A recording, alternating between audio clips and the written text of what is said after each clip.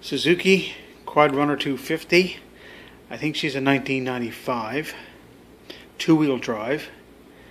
I was having an issue with the clutch slipping. She's a semi-automatic, 5-speed with reverse. So I thought I was going to have to do clutch plates, but apparently with these semi-automatics you can adjust the clutch.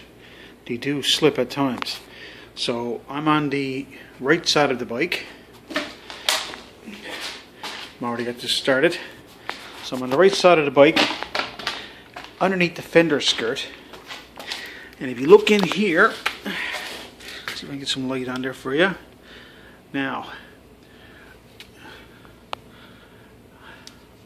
get some light. Now this down here, that's your oil filter.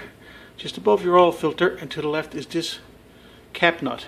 And that cap nut is a 70mm. And apparently I've already loosened it. It doesn't take much. And apparently this is how you adjust your clutch. You take this off. It has a little O-ring on it. And inside there, it's very hard to pick up. There's not a lot of light here. That's a 12mm with a set screw. So what I'm going to do, I'm only holding this with my phone, but just to let you know where it is.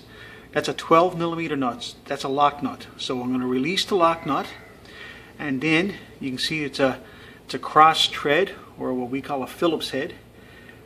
Screw right in the center. It's hard to pick up with this phone, but then you just turn it in until it just touches. You can feel it just bring up, and then you reset your lock nut, put it back together again, and that's supposed to fix the slipping issue with this bike. I used to put her in gear and give her a shot of gas, and she wouldn't move very much, just very, very slow. You said to rev the engine up high just to get her moving.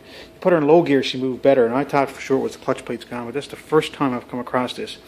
So anyway, if you're looking to how to adjust the semi-automatic clutch, this on a Suzuki Quad, and it probably applies to the Arctic Cats and a lot of other semi-automatic ones, that's where it is too on this bike.